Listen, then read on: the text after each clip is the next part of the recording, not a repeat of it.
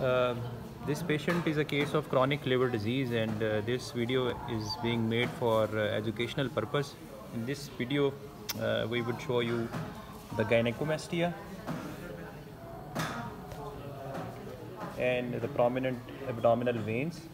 I will show you how to check the flow in these veins and the presence of a hernia, which is also a feature of this disease. Here I am going to check the flow in these veins. In portal hypertension, the flow is like the veins which are above the umbilicus, they have an upward flow, and the veins which are below the umbilicus, they have a downward flow. Means the flow is away from the umbilicus. Now in this patient, as there is umbilical hernia, we will check the flow in the veins which are above the umbilicus.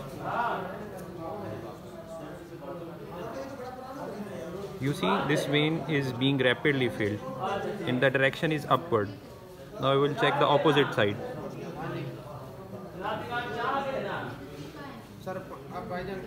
It hasn't been filled till now.